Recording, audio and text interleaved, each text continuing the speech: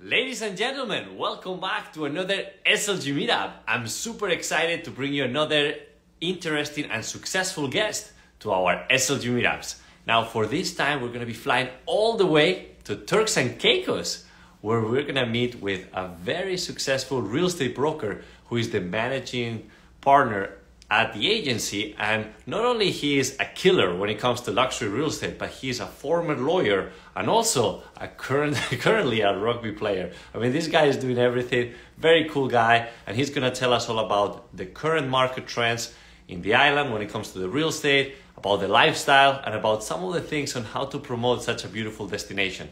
So stay tuned, and I hope you enjoy it. Sean O'Neill, what's going on, my brother? Good to see you. I'm great. I'm great. How are you doing this morning? Cannot complain. We're living in beautiful destinations, but I'm kind of jealous of what's happening in Turks and Caicos. It's such a unique place. So I'm glad that we're doing this today. So thank you for joining. No, it's great to be here. Waking up on a sunny, nice cool breeze, beautiful morning here in the Turks and Caicos. There's few other places in the world I think I'd choose to be today. Wow. So listen, tell us a little bit about yourself, because I'm very curious to know. Turks and Caicos, such a beautiful destination, and you are like currently selling some of the most incredible new developments and properties in the island, and you're just showcasing the lifestyle in a way that I'm sure a lot of people are going to be so jealous, especially as the winter is approaching. It's like, man, these guys living the dream over there. So you are actually you were born in Turks and Caicos, Yeah. right? Yeah, it surprises people a lot when I say that to them. I regularly get asked the question of how long have you been here? And I say since birth.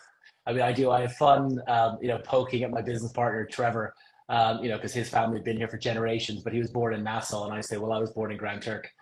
So we have, very lucky to have been born in this beautiful country, a very different place when I was born here compared to where we are now. We've seen incredible growth. My parents are originally Irish, came out here off the back of an advertisement in the Irish Times, intended to stay for 3 years and never left. So I was born here. My two younger brothers were born here as well. I went to secondary school and university in Dublin. And I like to say I've done the trifecta of dirty jobs. I've worked in politics, law, and real estate. So between the three of those, I've had some great experience. And moved back here in 2011 and kind of transitioned from real estate advisory in a legal capacity into real estate brokerage and love it every single day. Wow. As you mentioned right there, you've been touching on the different angles on how to become now a very successful real estate broker, because you're bringing the knowledge and the experience from all these other things that you've been doing. And listen, there is nothing more beautiful than to sell not just the real estate in Turks and Caicos, but the lifestyle, the dream of being there, because you were born there, so you know what it is to be part of that beautiful island. And tell us a little bit about, before we jump into the country itself and some of the things that you're seeing over the years, you are the managing partner with the agency, right? Which is a very well-known luxury boutique real estate brokerage internationally. And when they opened the location there in Turks and Caicos, it was like a boom, right? Because it was like opening new opportunities. Absolutely. I mean, we were the first franchise of the agency. Ourselves and Cabos and Lucas opened around the same time. And when we started, we had to explain to people what the agency was, because it was a predominantly West Coast based company in around Los Angeles, super high-end luxury. The first I heard of it was all celebrities and athletes. Mm-hmm. And of course, when my other business partner, Ian, presented me with some of the information about the agency, as soon as I went through the deck that he sent me, I was like, I'm in. This is amazing. It was an ethos and a set of deliverables that I felt we didn't have here. And it was just exciting. It's, collaborative. We work very closely with people in other offices, and we're an extension of each other. I can call on friends and colleagues in Toronto and New York, all over, and ask them their opinions. How would you handle this? How would you address it? And then, as you kind of alluded to earlier, we have a nice little back and forth where when the weather starts to turn, I tease them about So and I enjoy doing that. Life is about having a good sense of humor. You have to have some fun while you're doing it. 100%, I agree, and you're doing it the right way. And look, you chose to be in a perfect destination where, as you mentioned, it's driving so many people. And look, initially when I went to Turks and Caicos, it was more of a trip with all these other jet setters, and it became like a trendy destination. And as you mentioned with the agency, you know, a lot of these celebrities, athletes, they all go on vacation in Turks and Caicos. So the mindset of, oh, I can actually own real estate here. I can actually have something here, because it has been developing over the years tremendously. I mean, the projects and the things that are happening there are fantastic. So tell us a little bit about what you've seen over the years in Turks and Caicos when it comes to the real estate and a destination in general. Yeah, I mean, look, Turks and Caicos is a brand unto itself. There's an arc in one episode of Modern Family where two of the characters, their trip is going to Turks and Caicos. You can't pay for that level of advertisement. And as we've seen over the years, more athletes and celebrities who've come down here, and obviously with the growth of social media, that has continued to enhance Turks and Caicos as a destination. And I think, you know, Sean Combs, P. Diddy was here for his 51st birthday not long after we reopened after COVID. And he had Mary J. Blige and Nas and lots of other people who were here with him. And that helped really kind of push our tourism product as we came out of that kind of lockdown period. So I think over the years, we've been very lucky because if you look at the island I'm on now, Providenciales, there was really no development or no significant development here before the 60s. There were 3 small fishing villages. Then the island started to develop. Turtle Cove Marina was put in place. More roads were cut. The power plant went in. And from that, we have had a group of developers who have decided that they were going to target a niche market. We don't have the economies of scale of the Dominican Republic, Cuba, or Jamaica. We can't compete for high volume tourism. So let's go after the high value tourist. Now, when it comes to the marketing, right, because there is a whole finesse on how you promote this type of properties and the destination itself. Is there any specific approach that you are taking on, like social media? Are you doing a lot of collaborations with other luxury brands? Like, what is some of the strategies that you're currently implementing? Yeah, we work with a lot of other agents in other markets. I mean, and we're very heavy on digital and social media because that's a great medium to get people's attention. But I think our approach as an office is that first and foremost, we want to promote the Turks and Caicos Islands and we want to get people to come here. I think we feel like we have a responsibility. You know, we're all from here. We have a love of the country. If we can help bring tourists here, they're going to spend more money, and that's going to support the economy in general. If they happen to buy a property, then amazing. If they happen to use us to buy it, that's even better.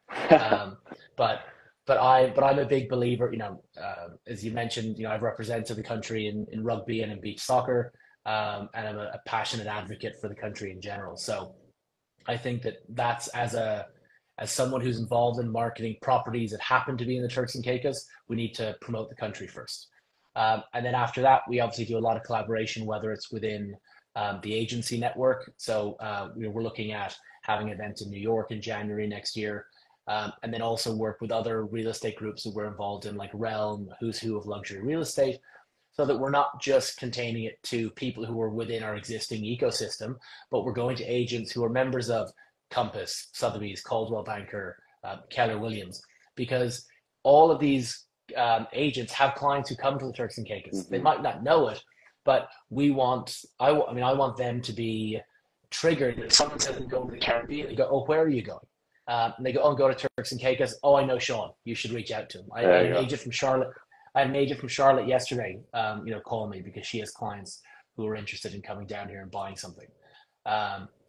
And you're only ever one conversation away from someone who's going on vacation. So you just have to figure out how you're going to identify the right people. And once they're in the Turks and Caicos, this is a very small place. Our population is less than 45,000 people.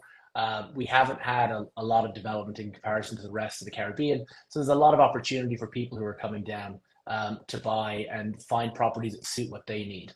And that for me is the biggest thing, is that we look at ourselves as real estate advisors, not as salespeople.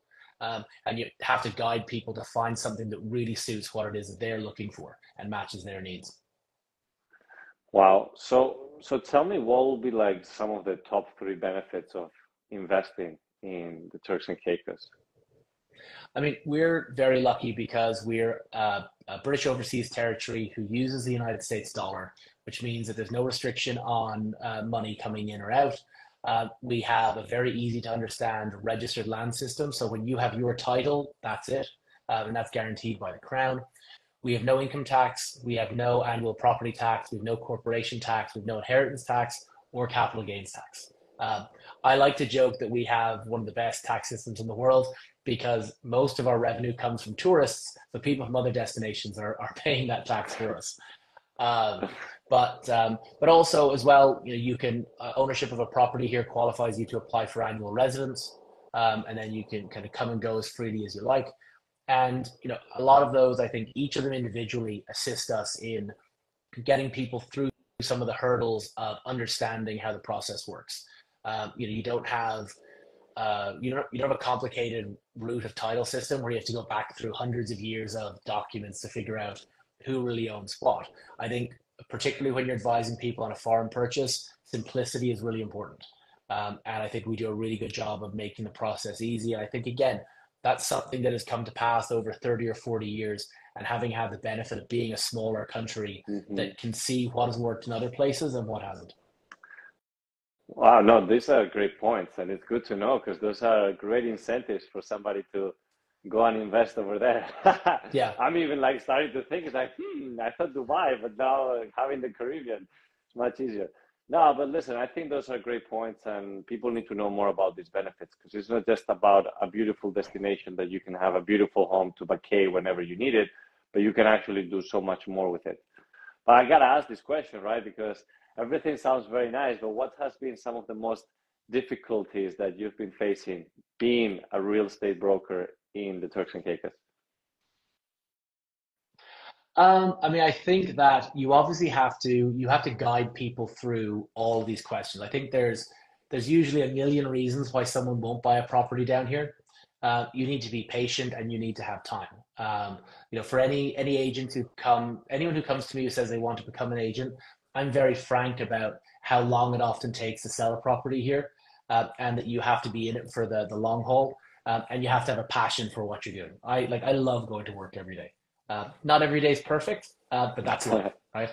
But if you come in, if you approach it from the perspective of a passion for your job, you're going to see success. Caribbean time moves slower than the rest of the world. I think sometimes people who come from North America in particular have to adjust a little bit to that. But it's also part of the reason you're buying in the Caribbean, right? You could buy in parts of North America and you might get things a bit swifter, but it means that when you get there, you're probably not going to have the same laid back way of life that you would when you're down here. So there are the occasional hiccups. We live in a part of the world where we have to keep an eye on hurricane season every year. But again, we counter some of these challenges by the modern homes that are all being built are solid block, concrete, rebar with hurricane rated windows and doors. So there are lots of challenges that we face that we've already figured out how to overcome. And so that's one of the things every day. We come in and we try to be very innovative about what we do from a marketing perspective, in the same way that the people who are building here are trying to be innovative about how they create a product that's going to be able to withstand any of the challenges that we face. So, listen, Sean, thank you so much. I mean, I just wanted to ask you the last question. We always ask this to all of our guests, and I'm very curious, you living there, what is really the definition of luxury to you? The definition of luxury to me is time. It's having the opportunity to do the things that you want. Life is short. And I think that if you have the opportunity, which a lot of people don't, to be able to do the things that you want to do, that is the definition of luxury. Wow. I couldn't agree more with you. It's been a great conversation. Now, for anybody that is interested in learning more about real estate in Turks and Caicos, where can they find you? You can find me on Instagram at Sean O'Neill RE, and the same on YouTube. You can find us at the agencyre.tc, or send me an email to sean.o'neill@theagencyre.tc. I'd be happy to answer any questions that they have and guide them through the process. And listen, anybody that is going to be tuning into this later on, I will recommend 100% to follow you because it's a lot of fun and it's a lot of inspiring content to see these beautiful homes in such a beautiful island. Like, it's just uplift yourself, like talking about a vision board. Like, you just start thinking, wow, this is something that I can aspire to go towards. So I really like this conversation, Sean. I appreciate your time. Definitely we have to organize a trip, whether you is coming here to Miami or we're going there to see you, and let's have fun doing it, as you mentioned. 100%. No, it's been great. We enjoy, as I said, it's a beautiful place to talk about, and thank God I get to do it every day. Well, keep living the dream, my friend. I gotta see you playing some rugby as well, and we'll see each other very soon.